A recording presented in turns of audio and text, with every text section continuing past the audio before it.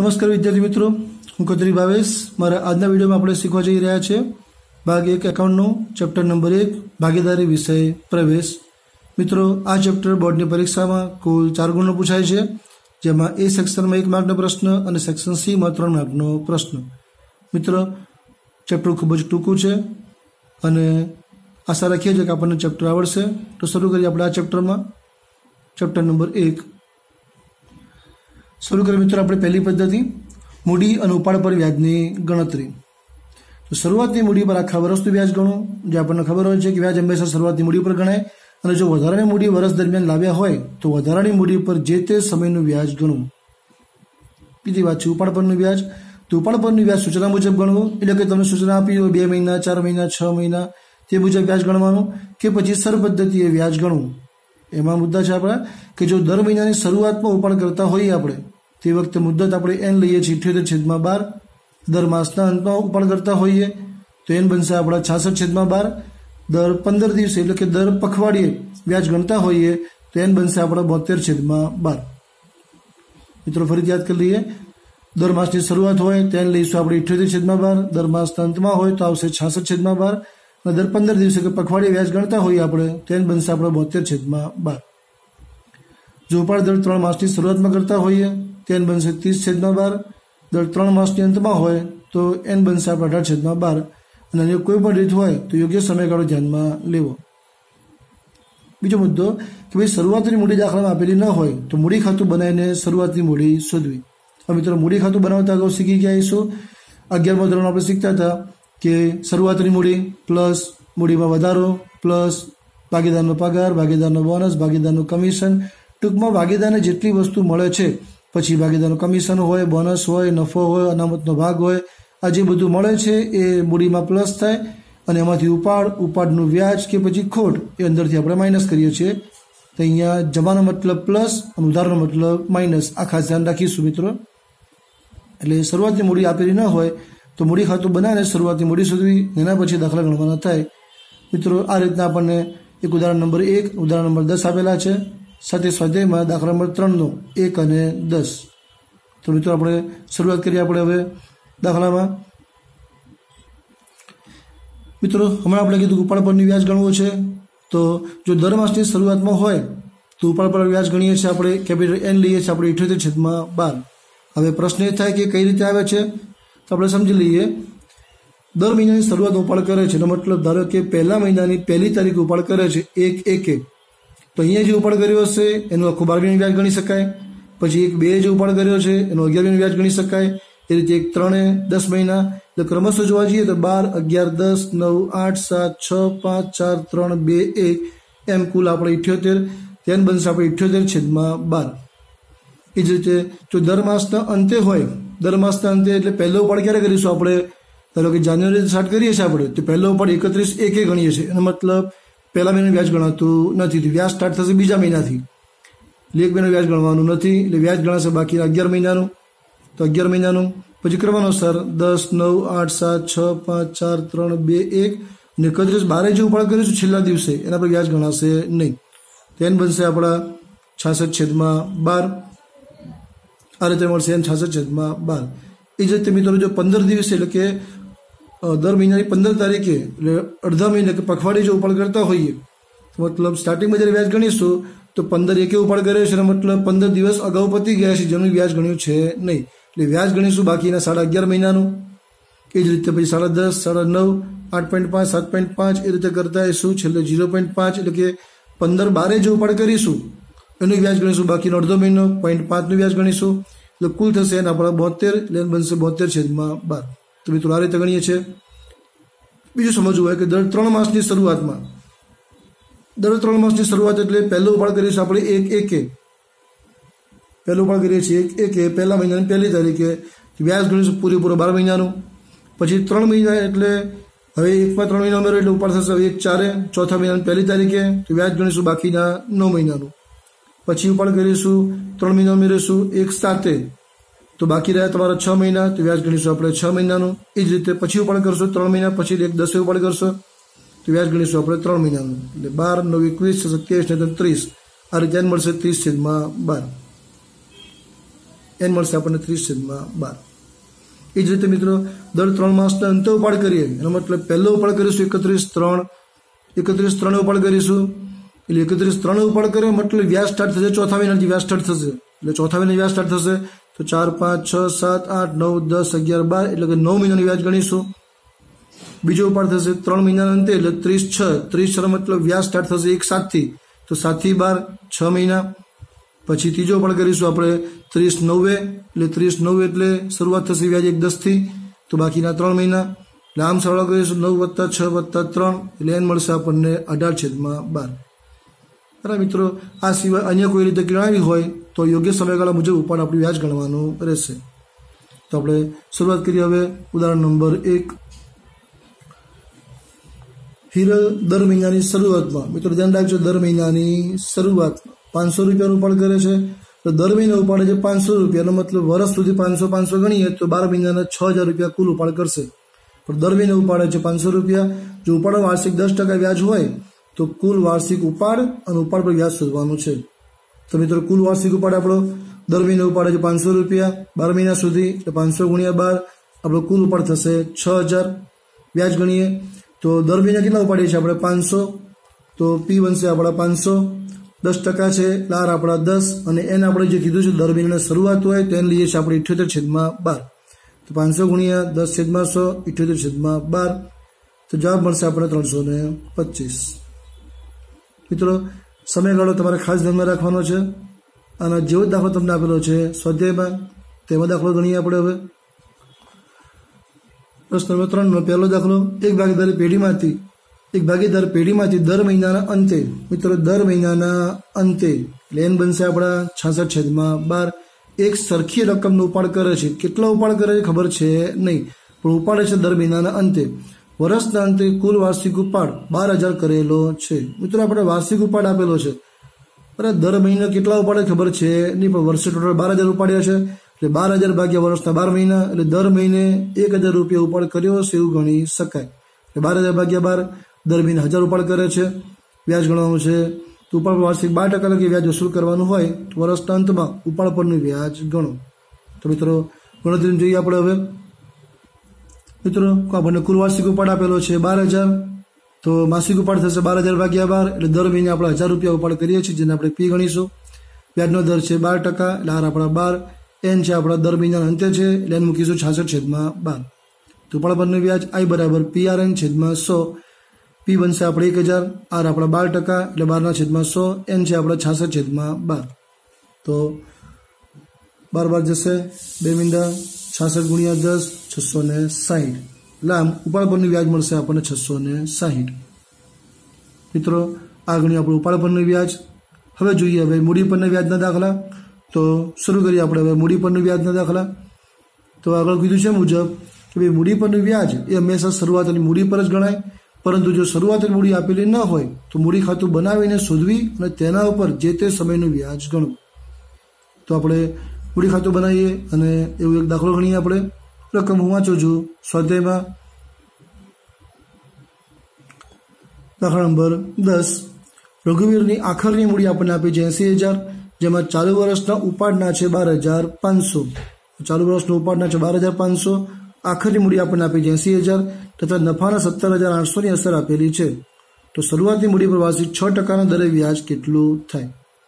તો મિત્રો આપણે મૂડી ખાતું બનાવીને શોધી શકીએ છીએ, અથવા જે અગાઉ ગણતા તે મુજબ પણ દાખલો ગણી શકીએ છીએ. 1170 મુજબ શરૂઆતની મૂડી પ્લસ નફો માઇનસ ઉપાડ એટલે મળશે આપણને આખરની મૂડી. મિત્રો આપણને શરૂઆતની મૂડી આપી છે નહીં, નફો આપણને 17800 આપેલો છે, ઉપાડ આપણને આપેલો છે 12500, અને આખરની મૂડી આપણને 80000 આપેલી છે. તો આમ જે પ્લસ થશે તો અહીંથી આમાં પ્લસ થાય, માઇનસ તો આ મળશે, રિવર્સ જઈએ ઊંધું જઈએ આપણે. તો આખરની મૂડી 80000 પ્લસ 12500 માઇનસ 17800 એટલે આપણને મળશે 74700. શરૂઆતની મૂડી પર 74700 આપણને મળી શકશે. અથવા તો જો આપણે ખાતું બનાવીને દાખલો ગણવો મૂડી ખાતું તો પણ બનાવી શકીએ આપણે. જો મારે મૂડી ખાતું બનાવવું હોય તો નાનકડી ગણતરી સાડા બતાવી દઉં છું મૂડી ખાતાની. મિત્રો શરૂઆતની મૂડી આવશે આ બાજુ, બાકી આગળ લાવ્યા. કેટલી છે મને ખબર છે નહીં. આખરની મૂડી આપી છે, બાકી આગળ લઈ ગયા, આપી ગયા 80000. તો મૂકીએ આપણે 80,000. શરૂઆતની મૂડી આપણને નથી ખબર, નફો આપણને આપ્યો છે, નફો ભાગીદારના ખાતામાં જમા થાય તો જમા કરો 17,800. ઉપાડ ઉધાર થશે 12,500. ઉધાર કરો 12,500. નામ લખીશું આપણે ઉપાડ ખાતે. સરળ કરીશું આપણે તો 80 વત્તા 12,000 92,500. 80 વત્તા 12,500 92,500 માઇનસ કર્યું 17,800 એટલે આપણને મળશે 74,700. તો મિત્રો આ રીતે પણ આપણે ખાતું બનાવીને પણ શરૂઆતની મૂડી શોધી શકાય. જે રીતે ફાવે એ રીતે તમને મારી દ્રષ્ટિએ ખાતું બનાવીને શોધવી સારી. વ્યાજ ગણી લઈએ. મૂડી પરનું વ્યાજ, સર્વની મૂડી પર વ્યાજનો દર છેદમાં 100 અથવા વ્યાજનો દર. શરૂઆતની મૂડી 74,700 જે શોધી આપણે એક આ રીતે, અહીંથી જે પ્લસ છે માઇનસ છે, રિવર્સ જાઓ તો માઇનસ વાળું પ્લસ, પ્લસ વાળું માઇનસ, તો આપણને આ મળી જશે 74,000 6% કરી દઈએ. 6% એટલે 6/100 તો મળશે 4,482. મિત્રો આ રીતના આપણને ઉદાહરણ આપેલું છે, એ પણ જોઈ લઈએ આપણે. ઉદાહરણ નંબર 10. એક પેઢીના ભાગીદાર ગિરીશની ઉપાડ આપેલો છે આપણને 6,000 અને વહેંચણીપત્ર નફાની 9,000 અસર આપ્યા બાદ આખરની મૂડી 96,000 છે. મૂડી પર વાર્ષિક 8% લખી વ્યાજ ગણવાનું છે. એટલે મિત્રો આપણને આખરની મૂડી ખબર છે, શરૂઆતની મૂડી ખબર છે નહીં. બરાબર, તો આપણે પેલું જે અગાઉ કીધું છે મુજબ બનાવી શકીએ આપણે. શરૂઆતની મૂડી, વળી ઊંધું જાવ તો સરોની મૂડી, શરૂઆતની મૂડીમાં નફો પ્લસ થાય, ઉપાડ માઇનસ થાય, અથવા આપણે ખાતું બનાવી દઈએ. આપણે તો મેં નીચે ખાતું બનાવેલું છે એટલે દેખી લઈએ આપણે. ગિરીશનું મૂડી ખાતું, શરૂઆતની બાકી ખબર છે નહીં. નફા આપણને આપેલો છે, નફો મૂકીશું જમા થશે, નફો મૂકીશું આપણે 9,000. ઉપાડ કરીશું ઉધાર, આપણે ઉપાડ લખ્યો છે 6,000. આખર બાકી આપણને આપેલી છે દાખલામાં 96,000. આખર બાકી મૂકી દઈએ 96,000. સરળ કરીએ 96,000 પ્લસ 6,000 મળશે 1,02,000. માઇનસ કરી દઈએ 9,000 એટલે આપણને શરૂઆતની બાકી મળશે 93,000. વ્યાજ ગણી લે મિત્રો. મૂડી પરનું વ્યાજ 93,000 એના 8%, જે આપણે રકમમાં કીધું છે કે મૂડી પર 8% વ્યાજ ગણવાનું છે. 8% વ્યાજ 93,000 8% વ્યાજ, વ્યાજ મળશે 7,440. તો મિત્રો પહેલી પદ્ધતિ ખૂબ જ સહેલી પદ્ધતિ, આપણને 2 ઉદાહરણમાં અને 2 સ્વાધ્યાયમાં દાખલા આપેલા છે. તો મિત્રો હવે આપણે આગળ જઈએ હવે અને પછીની પદ્ધતિ બીજી પદ્ધતિમાં ભાગીદારો વચ્ચે નફાની વહેંચણીની રીત. તો ભાગીદાર નફો હંમેશા કઈ રીતે વહેંચાય? તો કરારમાં જણાવ્યા મુજબ નફા નુકસાનના પ્રમાણમાં નફાની વહેંચણી ભાગીદારોમાં કરવાની થાય, જે ભાગીદારના ખાતામાં જમા થાય. તો નફો હંમેશા વહેંચાય કોના મુજબ? નફા નુકસાનના પ્રમાણમાં વહેંચવાનો થાય. પરંતુ જો નફા નુકસાનનું પ્રમાણ આપેલ ન હોય તો નફાની વહેંચણી ભાગીદારો વચ્ચે સરખા પ્રમાણમાં, એટલે કે 1:2 ભાગીદાર હોય તો 1:1, 3 હોય તો 1:1, ટૂંકમાં સરખા પ્રમાણમાં નફાની વહેંચણી કરવાની થાય. જો નફાનું પ્રમાણ આપેલ ન હોય તો શું કહે છે આપણને કે જો કોઈ ભાગીદારને નફામાંથી ઓછામાં ઓછી અમુક રકમ મળશે જ, એટલે કે લઘુત્તમ નફાની ખાતરી આપેલી હોય, અને જો તે ભાગીદારને લઘુત્તમ નફા કરતાં ઓછો નફો મળે તો, એટલે મતલબ A, B અને C 3 ભાગીદારો હોય મિત્રો. હવે એને નફામાંથી 30,000 રૂપિયા મળશે જ એવી ખાતરી B અને C આપી હોય, પણ હવે એને મળે છે ધારો કે 20,000 રૂપિયા જ, પણ ખાતરી આપણે આપી હતી 30,000 રૂપિયાની, તેને જે 10,000 રૂપિયા ખોટ્યા છે એ રકમ એ B અને C એ પોતાના નફામાંથી એને ચૂકવવી પડશે. લઘુત્તમ નફાની ખાતરી આપી હોય અને જો તે ભાગીદારને લઘુત્તમ નફા કરતાં ઓછો નફો મળે તો જ નફાની ખૂટતી રકમ અન્ય ભાગીદારો તેમના નફા નુકસાનના પ્રમાણમાં ભોગવશે. એટલે કે તેમના નફામાં ઘટાડો કરવો અને જે તે ભાગીદારના, એટલે કે જેને લઘુત્તમ ખાતરી આપણે આપી છે એમાં શું કરીશું? આપણે ઉમેરીશું.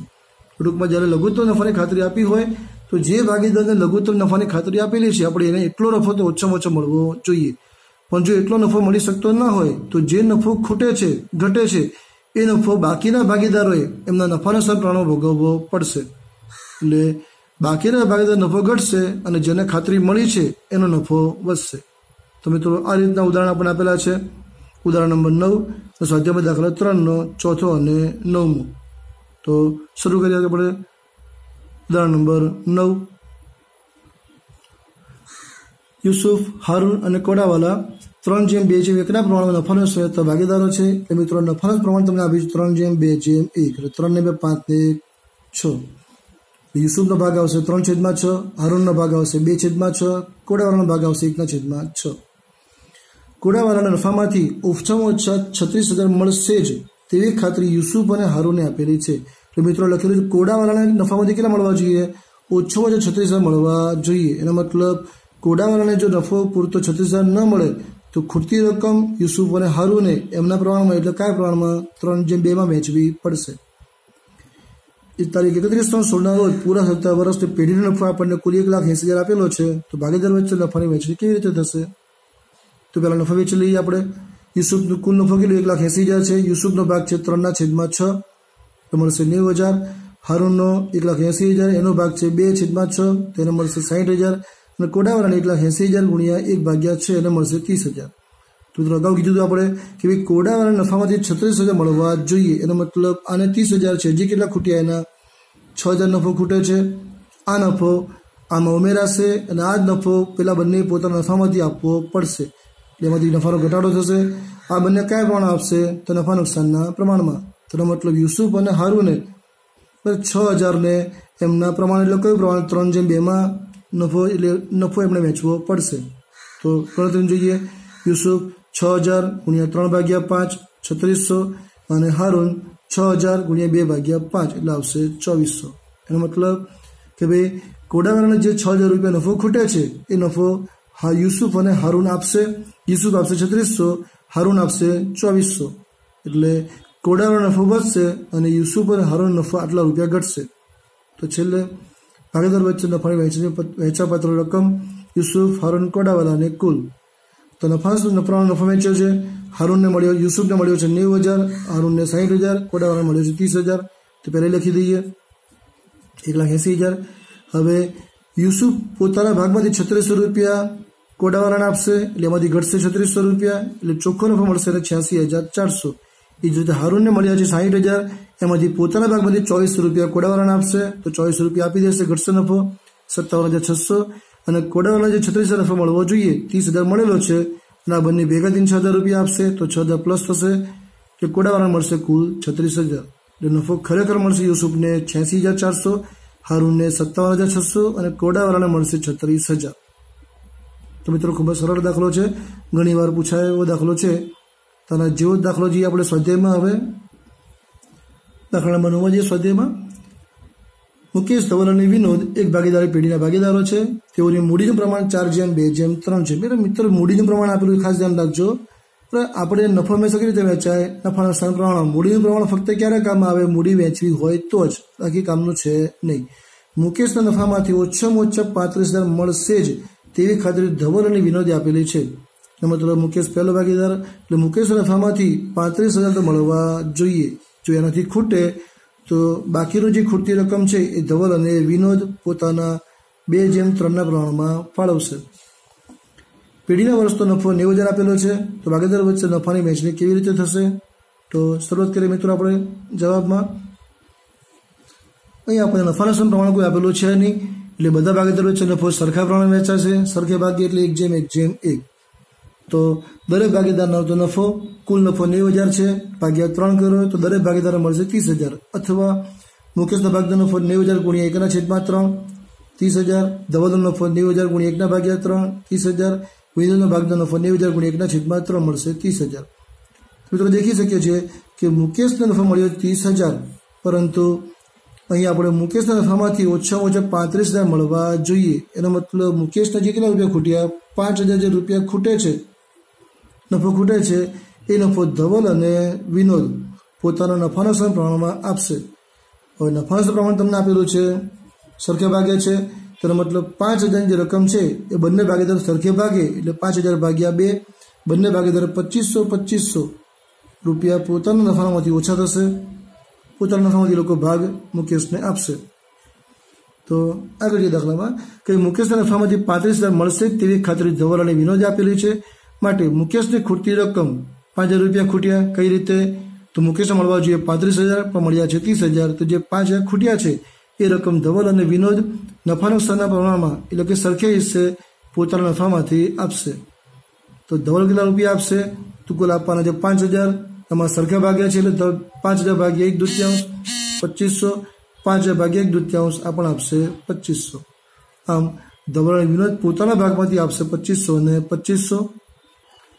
આ રીતે દરેક ભાગીદારને મળતી ખરેખર નફાની રકમ, મુકેશને મળતી રકમ, મુકેશને મળવા જોઈએ 30,000 મળવાના હતા, 5000 વધારાને મળ્યા છે, એટલે લઘુત્તમ નફાની ખાતરી આપી હતી, એટલે મુકેશને કુલ મળશે 35,000. ધવલને મળતી રકમ 30,000 માઇનસ 25 પોતાનો ભાગ આપ્યો છે, 27,500 મળશે, અને વિનોદની મળતી રકમ 30,000 માઇનસ 2,500, એટલે એને મળશે 23,500. તો મિત્રો આ બે પદ્ધતિ આપણને આવડી ગઈ હશે. બાકીની પદ્ધતિ શીખીશું આપણે અમારા પછીના વિડીયોમાં.